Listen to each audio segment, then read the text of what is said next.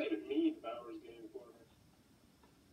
Ahoy there, YouTube! I'm back again today for another game review. And today I'm very excited to check out Pirate 21 from Indie Board and Cards. This is for 2 to 6 players. Take about 15 minutes to play, and it's for ages 14 plus. And in Pirate 21, you're going to be playing a gamery version of Blackjack, where on your turn you have the option to draw or to pass, but you also have the option to use special abilities, which will be on your cards, both face up and face down. All the while, people are going to be swapping out cards, drawing extra cards. They're going to be attacking your face down cards in the hopes of earning oh so delicious golden doubloons. Is it good though? Let's open it up and I'll tell you what I think.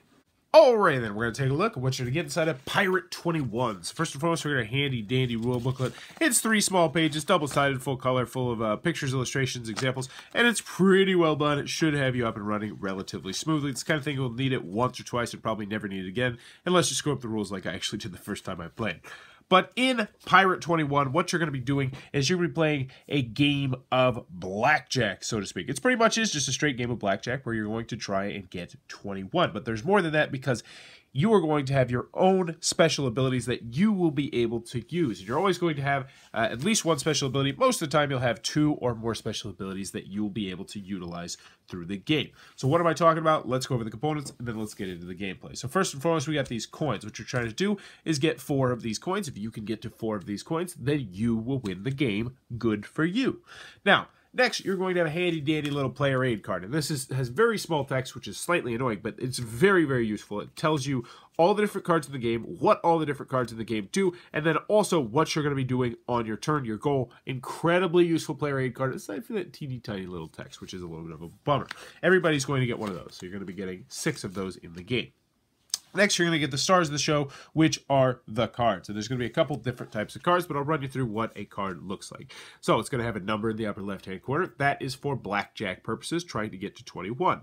On the bottom, it's going to have a special ability that you will be able to take once per turn if you choose to take that ability. And I'll just go over all the different abilities in the game because they're all relatively simple. So the pirate is going to allow you to attack an opponent, which means you are going to try and guess their face-down card. Think the guard in Love Letter. If you're successfully able to do it, then you are going to gain a coin, and you automatically do the action called knock, which means that the round is about to end after your next turn. I'll tell you a little bit more about that later. Next, we have the gunner, which is going to allow you to draw 2 cards, keep one face up, and discard the other one. Pretty self-explanatory. Honestly, if you have a gunner in there, most of the time you're never just going to take the hit me action because this one gives you a little more flexibility. Next, we have the captain. Discard any face-up card and replace it with a new card. Your card, their card, doesn't really matter. Next, you have the mate, which is going to allow you to exchange any 2 face-down cards between any 2 players. It doesn't have to be you. So this secret card that you have, you're going to give it to somebody else. You're going to get their secret card, or you could just swap 2 random people's secret cards because you just want to be a jerk. Next, we have the king. If you win the round outright with exactly 21, you win the game. So if you win with 21, then you win the entire game. I will have my thoughts on the king and the pros and cons. Needless to say, it's on the con side. But then we have the princess. Cancel a pirate attack. The pirate's player pays you a coin. The princess cannot be the target of a captain's ability. So in essence, you don't want to attack anyone with a princess. Obviously, if it's face up, you're not going to do it. But if it's face down, you won't know that he has the card, and then you think it's still your coin. And those are all the special abilities in the game. Now, one thing I want to mention is that special abilities, oh, there's one more, are not locked into a specific number. So as you can see, if I use the captain's special ability to say, haha, he doesn't have a captain face up, then you would know that I have either a 2, a 4, or a 6 down here, which would be good if you're doing the pirate. So you are going to have to pay attention to what other people are doing. The last card in the game that I forgot to mention is the black spot. You cannot win the round, gain a coin if eliminated, or you have the lowest total at the end of the round. So if you get eliminated somehow, you gain a coin. Also, if you have the lowest total at the end of the round, you are going to gain a coin. If you have a high number, say for instance you hit 21, everybody just ignores your 21, and the next highest player would win the round. But let's show you exactly what you're going to do on your turn, because it is a really simple 1 action per turn game. And actually, it tells you right down here what you can do on your turn. So the first thing you can do is you can draw, aka hit me. How do you do that? Well, you just say hit me. And then, boom, you get yourself another card, and that's the end of your turn. Quite simple. That's it. The next thing you can do is you can use one of your abilities. So you can use either your face up or your face down abilities. And by using the ability, you don't lose the card. That's one thing I want to stress. You don't lose the card just for using the special ability. Also, this is not coup, so you cannot lie about what your face down special ability is. It's either you're going to use the gunner or you're going to use the captain because that is your face down ability. So you cannot lie. So obviously with this gunner, I would draw 2 cards and then I would keep the one I want. And I'm obviously, I'll probably keep maybe the princess. I'll keep the princess right there because that's going to have me 16 showing, which is a pretty high number, which means I might be able to knock next turn. So next you can pass. So if you don't want to do anything on your turn, you can just pass. I don't see this action used too terribly often, but it's one that I suppose you could do if you wanted to. Last but not least, you can knock. And by knocking, that means that you are going to declare that the next time you have a turn will be the very end of the game. So if I knocked right now, I would not get to do anything, but he would take a turn, I would take a turn, and then my last turn would be the end of the game. So my last turn, I would probably go ahead, and I would draw 2 and keep 1 and hope I get a low number. And bananas. I just busted because I decided to do that. And woe is me, I would have 23, and he would have 11. In this particular example, I would obviously try and not bust because I know he's trying to get a low score. So he would get a coin because he did complete his goal of getting a low score. This guy over here, let's pretend he was playing, who has 13 for some particular reason, would get the coin because he has the highest score. Even in this particular example, that's not really that high of a score. Anywho, you're going to rinse, wash, repeat, shuffle him back up, deal him back out, and you are going to go until someone has 4 coins, at which point they will be the winner of the game. And that, in a nutshell, is how Pirate 21 is. Alrighty then, Pirate 21 from Indie Board and Cards. What are my final thoughts? Let's go over the pros, let's go over the cons. First, on the con side, game's not going to be for everybody for a variety of different reasons. 2 to 6 players is a fantastic player count, but at the same time, I liked it best at the higher player counts.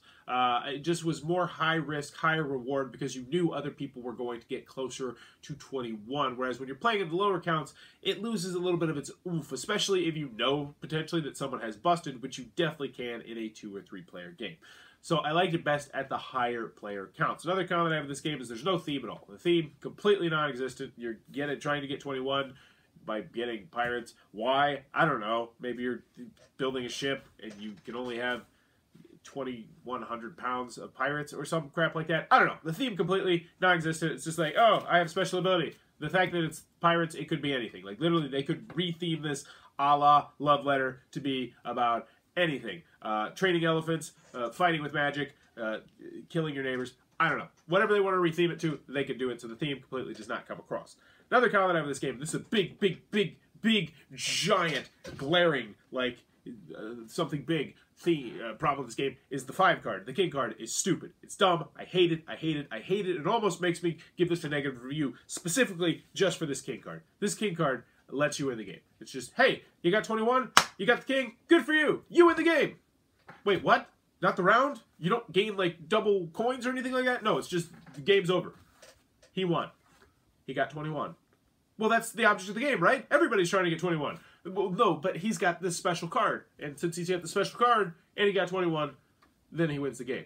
And you're like, oh, well, that's kind of stupid. And then everybody's like, yeah, that is kind of stupid. And that's pretty much the consensus that everybody I played with came to. I played this with 10-year-olds in my classroom. I played this with my game night, and I played this with another game group. And every single person agreed that that card is stupid and dumb. Because here's the thing. I don't mind cards in games or powers in games that allow you to win the game outright, but they need to be incredibly challenging. You have to go above and beyond, perform some Herculean task in order to win the game outright. And this game's just like, oh, you did what you were trying to do. You got 21. Good for you. You win the entire game. And I hate